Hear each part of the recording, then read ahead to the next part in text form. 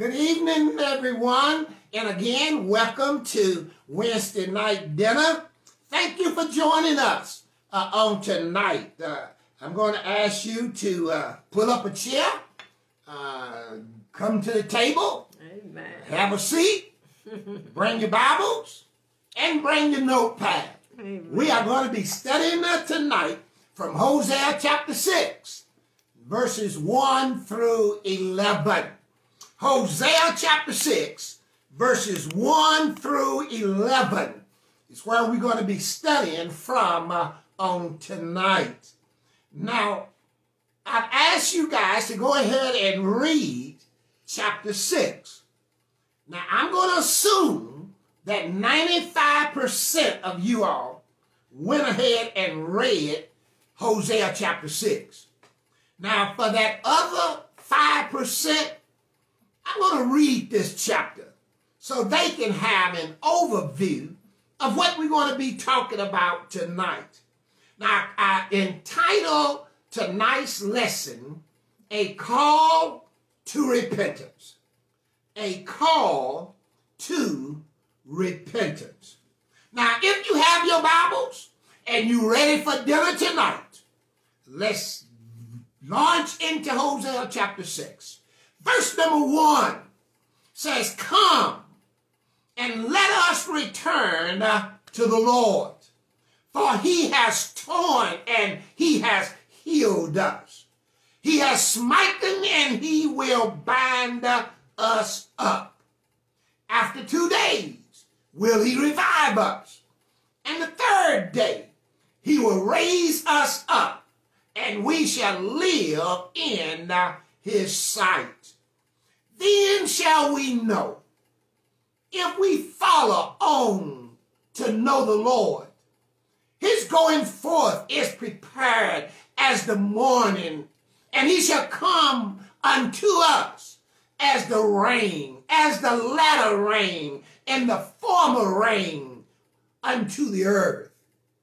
O Ephraim, what shall I do unto thee? O Judah, what shall I do unto thee? For your goodness is as the morning cloud, and as the early dew, it goeth away. Therefore have I hewn them by the prophets. I have slain them by the words of my mouth. And thy judgments are as a light that goeth forth. For I desire mercy and not sacrifice, and the knowledge of God more than burnt offering. But they, like men, have transgressed the covenant. There have they dealt treacherously against me.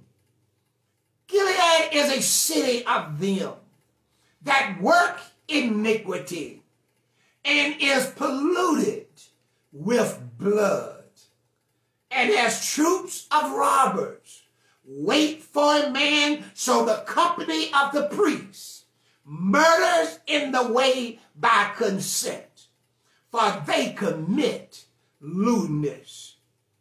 I have seen a horrible thing in the house of Israel. There is Hodom and Ephraim. Israel is defiled.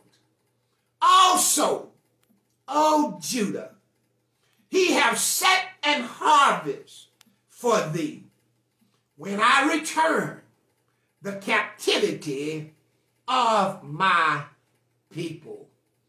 Thus is the reading of Hosea chapter 6. But it's interesting because in Hosea chapter 6, you must keep it in the context, because the context of Hosea chapter 6 don't start with verse 1 in chapter 6. Matter of fact, the thought begins back in chapter 5. Now, I don't know if we covered this on last week or not, but when you go back to chapter 5, now remember, the Bible was not written in chapters and verses. Therefore, we have to make sure that when we read a text, that wherever we start with the beginning of the thought. Now, the thought of Hosea chapter 6 actually begin back in chapter 5 and verse 13. Now, notice what he says. I'm going to read 13, 14, and 15. He says, when Ephraim saw his sickness and Judah saw his wound, then went Ephraim to Assyria and sent to the king Jezreel. Yet could he not heal you, nor cure you of your wound. Now, what's happening here?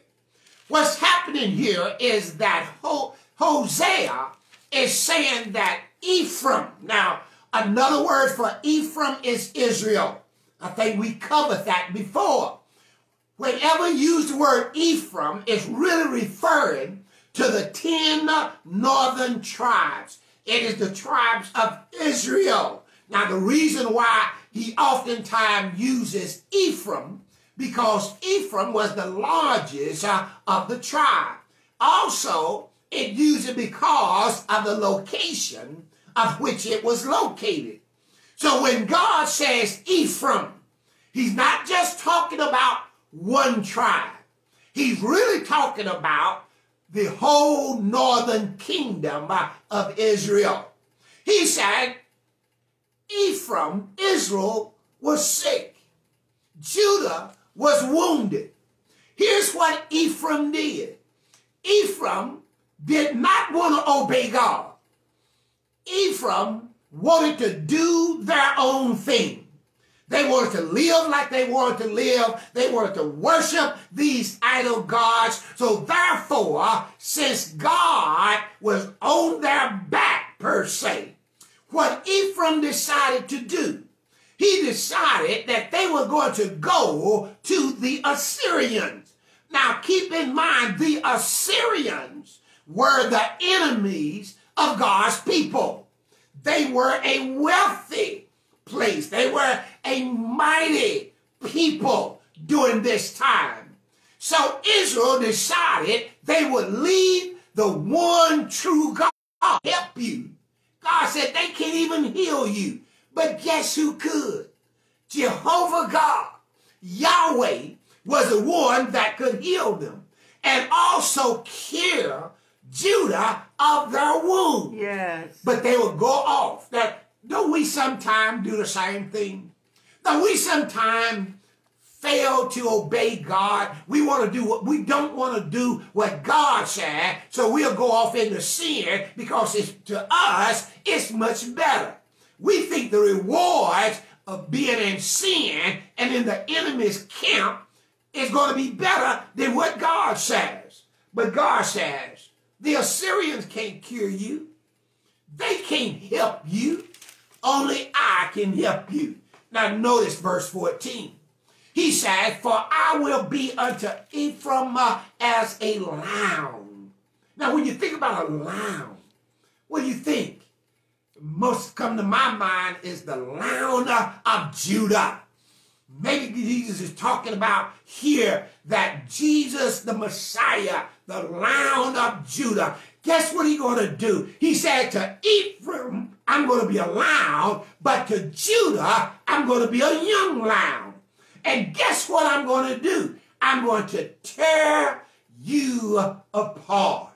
He says, even I will tear, and guess what I'm going to do? Once I tear you apart, have this picture in your mind of a wild lion tearing its prey apart. Yes. And once he tears it apart, yes, he leaves. God said, I'm going to tear you apart like a lion. and then I'm going to leave you. I'm going to go away, and I will take away, and none shall rescue you. But then 15, he said, I will go. Yes. And I will return to my place. Yes. Till they acknowledge their offense. Now, I don't know about you, but I don't want God to leave me. I don't want God to go and return to his place. I want the very presence of God to remain with me. Here he said, I'm going to leave you, and I'm going to go to my place. And I'm going to stay there until you acknowledge your offense, till you acknowledge your guilt. Then and you seek my face. In their afflictions, he said they will seek me early. God says, here's what I'm going to do, Israel. I'm going to tear you apart, and then I'm going to go away. I'm going to go back to my place. Since you all don't want to have anything to do with me, guess what? I will just leave you alone, and I will let you have your way. Go on to the Assyrians if you want to. He said, but I'm going to stay away until you acknowledge your guilt. Amen. Acknowledge your wrong. Acknowledge what you have done, how you have hurt me. Because until you acknowledge that, I'm going to stay away. And guess what? And I'm going to stay away until you seek my face. Now, that's a very interesting word when you talk about seeking his face. Actually, it comes from the Hebrew word bakash. Bakash. Bakash literally means to require. It means to desire. It means to request. This word carries the idea to seek, to find, to seek, to secure, to seek the face. It means to be sought after or to search out for. It's a very interesting word. God says that I'm going to wait till you acknowledge your guilt, and then I'm going to wait until you bakash, until you have a desire, and that you will be required to look to my face. I'm reminded of Jeremiah. Jeremiah said in Jeremiah 29, verse 13, it says, and you shall seek me and find me when you shall search for me with all of your heart. Again, Jeremiah is saying similar to what Hosea said. God said, I'm going to stay away till you seek me. Here Jeremiah said, when you seek me, you'll find me. But you're not going to find me until you seek me, because I'm going to leave. I am going to go away. But here's the key. He said, you're just not going to haphazardly jump up and find me. He said, you're going to have to search for me with all of your heart. Yes. Same way Jesus said, you got to love me with all of your heart, with all of your soul, with all of your strength, with all of your might. Jeremiah said, you got to seek God with everything that is in you. It ain't just going to happen. You got to seek him, require him. You got to search diligently for him. I like what the Hebrew writer says. The Hebrew writer says in Hebrews 11, verse 6, very familiar passage, but without faith, it is impossible to please him. For he who cometh to God must believe that he is, and that he is a rewarder of them that does what? Diligently seek him. Make every effort. He said, you got to seek me. You got to search for me. You got to put in some work, equity, sweat equity, in order to seek me. Yes, put in some hard work. Endeavor to seek me, he says. Then in the book of Numbers, chapter 6 and verse number 24 through 26. Again, it's a familiar passage, but I want to show you something in this passage that we may have overlooked. In Numbers chapter 6, verse 24, the Bible says, the Lord bless thee and keep thee, and the Lord to make his face shine upon thee and be gracious unto thee. The Lord lift up his countenance upon thee and give thee peace. When have you ever heard that? Usually we hear that at the end of a prayer. Usually we hear that as a benediction, that the Lord bless thee and keep thee, and may the Lord make his face to shine upon thee. But let me tell you, what that passage is saying is when he says, may the Lord make his face, he's actually talking about a blessing. This text is about a blessing. So when we use that at the end of a prayer, it's actually talking about, may the Lord bless you. That's what he said, may he make his face to shine upon you, to bless you and be gracious unto you. Now, that's verse 15 in chapter 5.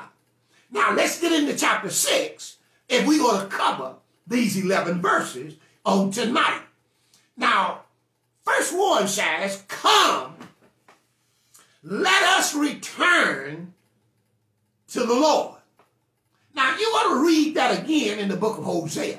Matter of fact, when you get over to Hosea chapter 14, and the verse is number 1, he says, O Israel, return to the Lord your God, for you have fallen by your iniquity. Here he says, you need to return. Come back to me. Some version says, come on, Israel. Don't stay out there too long. Amen. Come on back to me. And we can say the same sentiment to those who once were faithful to the Lord, like Israel was faithful to God, but they left God, went after other lovers. They became prostitutes and with other gods. And God now says through the prophet Hosea, come on, come back to me. But my issue is with Israel. Why would they leave such a faithful God? Why would this nation that had everything, why would they leave the God that provided for them and go back unto these idol gods and worship idol God like the Egyptians did? Why would they do that? You know, if we're not careful, we may find ourselves as a nation doing exactly the same thing. Because when I look at this nation, the nation that we live in, blessed is a nation whose God is the Lord, Psalms 33 and verse number 12. See, as a nation, we need to return to the Lord. Someone has said that the problem with Israel was a spiritual problem. If that is true, then the problem with this nation is a spiritual problem. Now, I know we in this pandemic. I know that there is injustice all around us. I realize that there is racial profiling. I understand that there are loss of jobs and looting and violence. I understand that there are loss of lives. But the real problem is not so much as the injustice. It's not so much as the pandemic, Mercy. and that is real. Mercy. But I believe when you look at the nation that you and I live in and compare it to Israel, we have the exact same problem. And that is a spiritual problem. Why was it a spiritual problem with Israel? Because the priests, the spiritual leaders were not teaching the people. And because of a lack of knowledge about God, the people had a tendency to follow after false gods. Here's the problem in our nation. Yes. Because spiritual leaders, elders, and preachers are not preaching and teaching the people the word of God. And therefore, many individuals are going off and they see nothing to this thing called Christianity and religion. The nuns are the fastest growing religious group in this country. And they are that group that they believe in God, but they just don't believe in church. They believe in God, but they just don't believe in Christianity. That is a growing segment in our society today, and it's called the nuns, N-O-N-E-S. Now, here's what's happening. Because we, and I'm putting myself in that category, because we're not teaching the people about the love of God and how God is there for them. You see all of this injustice and killing and murdering and stealing and robbing and everything going on in the world today. Why? Because people don't have God in their lives. We have a spiritual problem, just like Israel had a spiritual problem. So then he goes on in verse number 2. And verse number 2, he says, after 2 days will I revive. He revive us. And the 3rd day he will raise us up, and we shall live in his sight. Another one said that we may live in his presence. Yes. Now, what is the first thing come to your mind when you read verse 2? Now, don't get too theological on me. When I said that after 2 days, and then on the 3rd day, you're going to rise up. What comes to your mind? The resurrection of Jesus. Resurrection. First thing come to your mind. That was the first thing that came to my mind. So I did a little research on that and see if Hosea was actually prophesying or predicting the resurrection of Jesus. Now, technically, I don't believe that's what he had in mind. Now, if you want to believe that, go ahead. But I don't believe Hosea was actually referring to the resurrection of Jesus. Now, it can make sense if you say that, but in the text, I want to do justice to the text. I don't think that's what Hosea was referring to, because Hosea said in just a short time, he's going to restore us. Now, who is the us that he's talking about? He's talking about Ephraim. He's talking about Israel that have left. Now, the 2 days, 3 days can be symbolic. That can be a hyperbole that actually can talk about, because a day with God is as 1,000 years. So I don't know if he's really talking about the resurrection or not. There are mixed interpretations, even commentaries, scholars may differ on that verse. So I'm not even going to try to explain it, not even going to try to deal with it, okay? So let's move on to verse 3. Verse 3 said, let us press on to know him. Let us press on to know him. And like another verse said, let us pursue to know him. Let us work at getting to know God. Now again, they didn't know God. Why? Because the priests, the leaders, was not teaching them the word of God. So here's what we have. We have a group of people that are not obeying God. And here Hosea says, I won't let us press on to know him. Now, like he said, let us. I think the King James Version says, then shall we know if we follow on to know the Lord.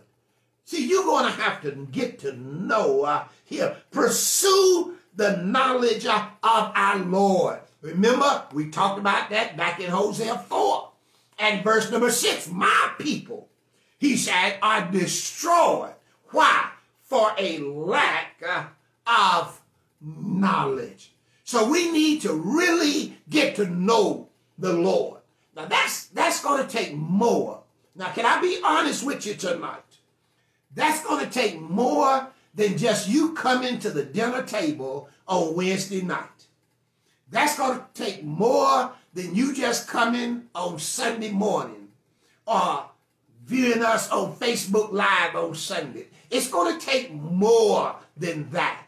It's going to take you pursuing the word of God. You really want to get to know him. You want to get to where you would have an intimate relationship with him.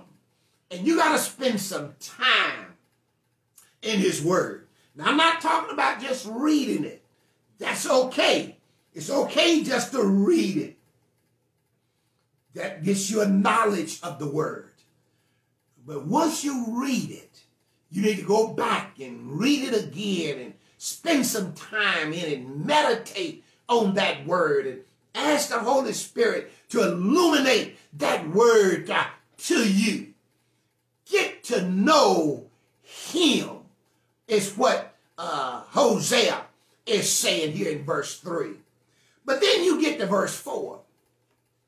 Verse 4 says, what shall I do unto thee? See, he asked Ephraim, Israel, a question.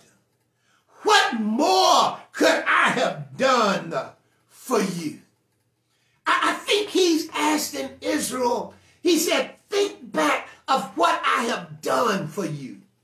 Remember how I sent Moses into Egypt and delivered you from under Egyptian bondage. Remember that.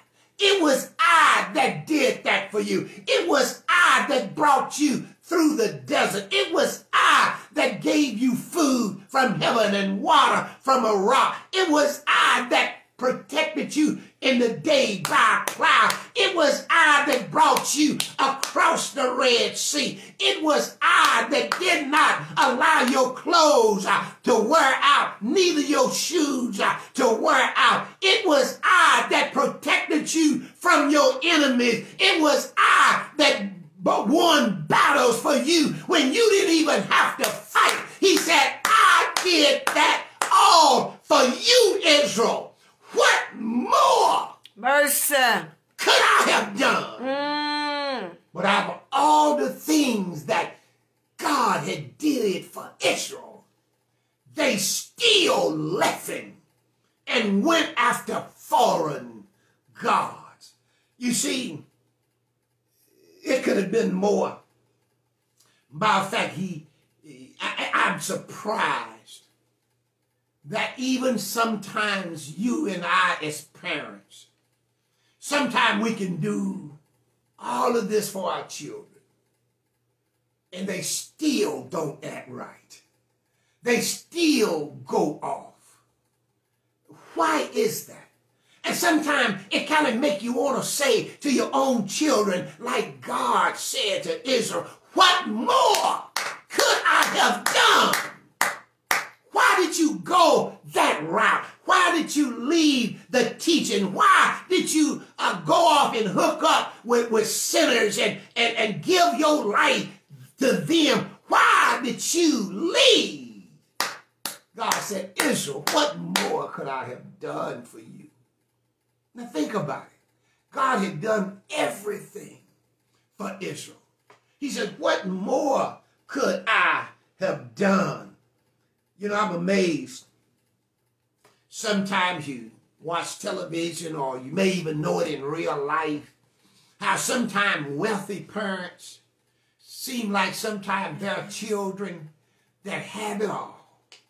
They are the one get hooked on drugs or become alcoholics. You know, why is that?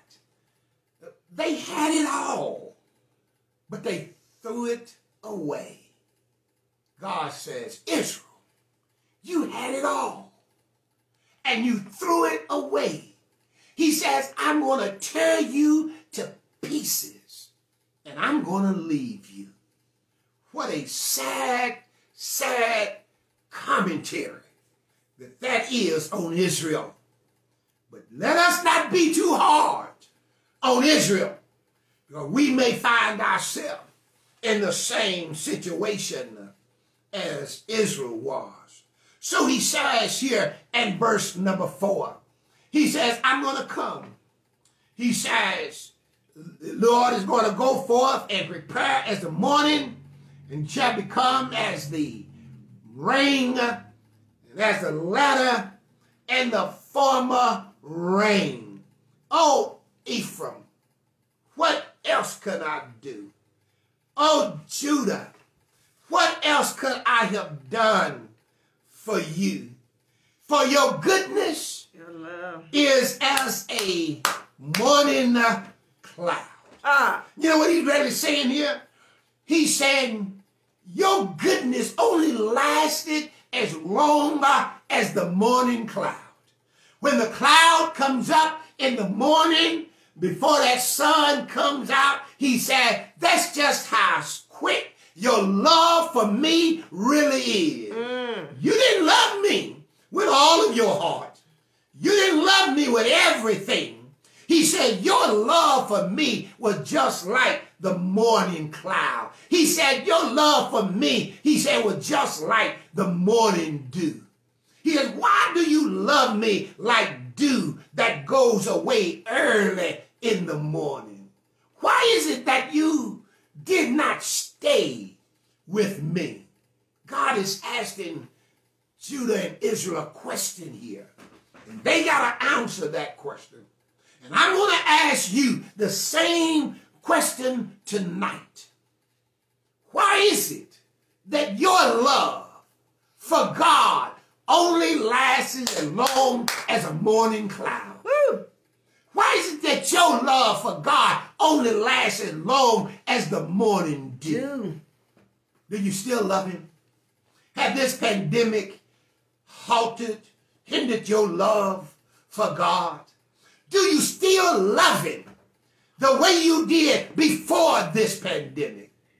Do you still love him now before you may have got struck with COVID-19? Do you still love him just as much? Or have your love faded like the morning cloud? Have your love disappeared like the sun that melts away the morning dew? What more could I do for you? Matter of fact, in Isaiah 5 and verse 4, he actually said the same thing. Isaiah says, what could I have done more to my vineyard, God says, that I have not done in it? Wherefore, when I look that it should bring forth grapes, brought forth wild grapes, he said, what more could I have done for my vineyard? What more, Israel, could I have done for you to make you produce good fruit? You had a good father. You had a good God. What more could I have done? But then we get to verse number 5. Verse 5 says, wherefore have I hewn them by the prophet? Yes. I have slain them by the words of my mouth. And thy judgments are as light that goeth forth. Interesting word See that word hewn? That word hewn. Kataf. Kataf. It actually means to divide. It means to cut up into pieces.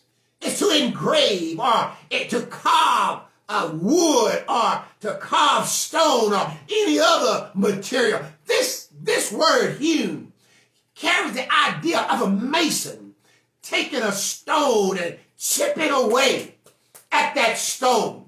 And he chips that stone away and he makes certain grooves in that stone so that he can use that stone in a building so that those stones would fit right next to each other. They were like a puzzle. They just fit right on top of each other.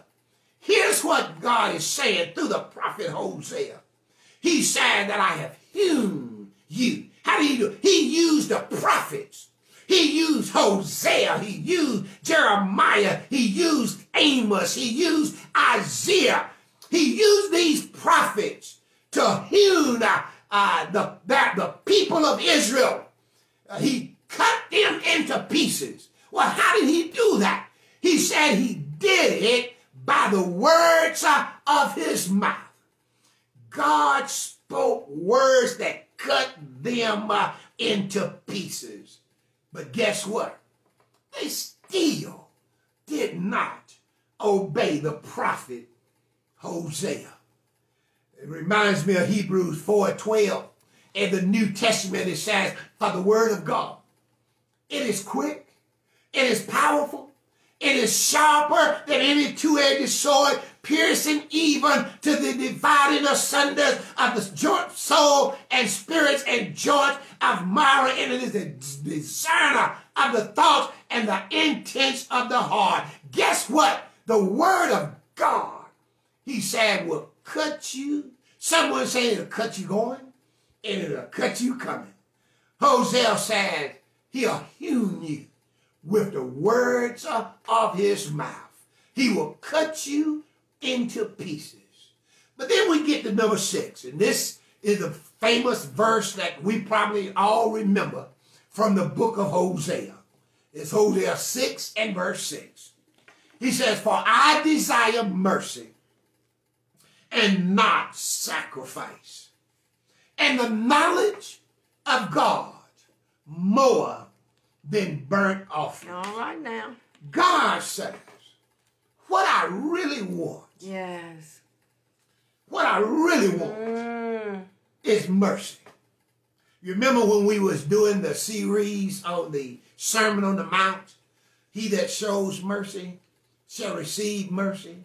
He that received mercy shall also show mercy. God said, here's what I really want. Now, I know you bringing all your sacrifices. Matter of fact, they was bringing their sacrifices. They were still bringing the sacrifices. You remember back in chapter 5, verse number 6, is when they go with their flocks and herds to seek the Lord. He said they will not find him, for he had withdrawn himself from them. See, they were still bringing their sacrifices. In other words, they were still coming to the temple to worship God. But here was the problem. The problem was they was coming, offering up these sacrifices, but their heart was really not in it. They were just going through the motion. They were just keeping the ritual. They were just doing what they had always done and really was not in the frame of mind to worship God. Someone says worship. When you come to worship, worship should be a goal, and worship shouldn't be the purpose. Now, when I heard that, I thought, I thought worship was the purpose. Yeah, but worship is a goal. Because here's what it is. When people come to worship, they come because they want to see what they can get out of it. What can you give me today? What can I get out of it today? No, worship is the goal. What can you bring today? That's worship. Not what you can get out. Now, it's good to get something. It's good to be encouraged. As Hebrews 10, verse 24 said, we ought to do that. but you ought to be bringing something to give when you come to worship. So what we have here, we have Israel brought their animals for sacrifice, but they never brought themselves. That's why Paul said in Romans 12 in verse number 1, he said, I beseech you, brothers, by the mercies of God, that you present your body as a living sacrifice. See, they missed what God really wanted. Yes. What is it that God really wanted from the people?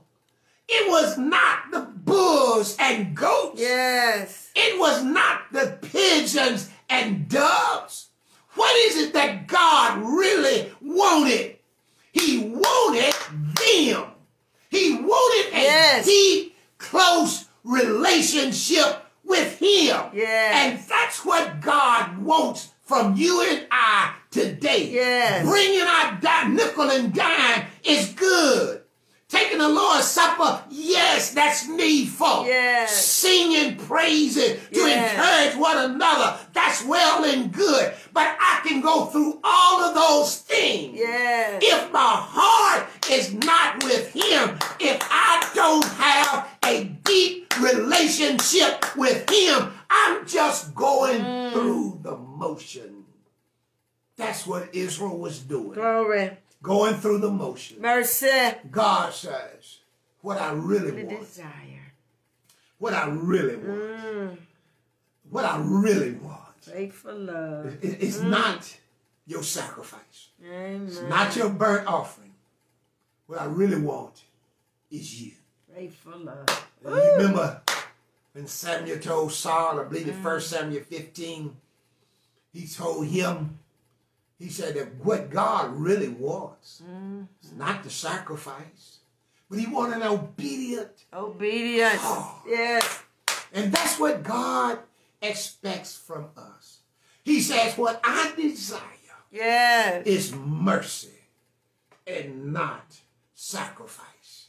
Let's close right there because Jesus quoted this passage from Hosea 6 and verse 6 twice.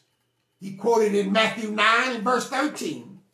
And he quoted it again in Matthew 12, verses 5 through 7. So it was important that even Jesus said, you go learn what this means. You go learn what this means. Yes, I can come together on Sunday and I can preach a sermon, but if I don't know what Hosea 6:6 means, I may be just preaching in vain. Yes. You can be coming, but if you don't know what Hosea 6:6 means, it may not be benefiting you at all. Go and learn what this means. I desire mercy and not sacrifice. Are we halfway through? We'll pick up next week at verse number 7. Yes. If the Lord's will. Now, it was not my intention to spend this much time on chapters 4 through 11. My intention was just hitting the high points to help you to see that these last remaining chapters were just about God and Israel and telling Israel to repent and come back to him. And in the end, it's not all over. He's going to come back and he's still going to love them. And that's what it's really all about. But after I got to reading it and studying it, it is so close, church, to you and I today. The same thing Israel was experiencing is the same thing you and I are experiencing today. I'm going to close right there. Hopefully this will help you as much as it helped me. If you need to give your life to Jesus, it's not too late. Come on. It's not too late. Come on. Just remember the words of Hosea 6:1. Yes. Come on. Return to the Lord. To the Lord. Yes. Come back to him. If you hadn't came, come. Come on. Come on to it. Through faith, repentance, confession, and baptism. Come on. come on to him. Yes. If you're falling by the wayside, come, return back unto the Lord. May God bless you. May God bless you real well. Again, enjoy my study time with you tonight. But it's nothing like being in person on tonight. Let's close with a prayer. I don't even think we opened with a prayer, did we? I'm checking with my technician on tonight. My technician's supposed to keep me in line. But let's close with a prayer tonight. We have a prayer request to pray for Shelly and Daniel. They're both sick. Shelly and Daniel. Prayer request. Someone sent that in. So we're going to remember Shelly and Daniel both tonight. are sick. Father, we come tonight thanking you for the book of Hosea. Thanking you, Father, for what you are teaching us through this book. We pray for Daniel and Shelly on tonight. Father, we pray that you will heal their bodies. They both are not feeling well, but Father, you already know, and you can make them better. So Father, we ask that you will bless Shelly and Daniel tonight. Heal their bodies. Bring them back stronger than they were before. Again, we thank you for all those who need prayer, all of those on our prayer request list last night. We continue to offer them up as well. We do it in the mighty name of Jesus. Amen. Amen. One final announcement. Remember on this coming Saturday, on Saturday we are passing out those food boxes. We're going to need as many people. Actually, we got 10. But the more I was thinking about that, you know, looked at me like everybody ought to just show up and get a box and carry it to somebody in need. Okay? I mean, you don't have to get 10. And you ain't got to know the people. Just show up Saturday. Take a box or 2. Give it to somebody you know or you don't know. And watch what God do. Watch God gonna get the glory. That may be a door opener for you to share the gospel with somebody. Just don't go through the motion on Sundays. Amen. But let your light so shine. Amen. And be the salt of the earth. Amen. So if you wasn't one of the 10 that gave me a name on last Sunday, just show up anyway. Yes. Don't let somebody take 10 boxes. Come back and get 2 or 3 or 4 or 5. I would love to have 70 people show up and get 1 box. Yes. But show up. 10 o'clock Saturday morning. May God bless you. May God bless you well.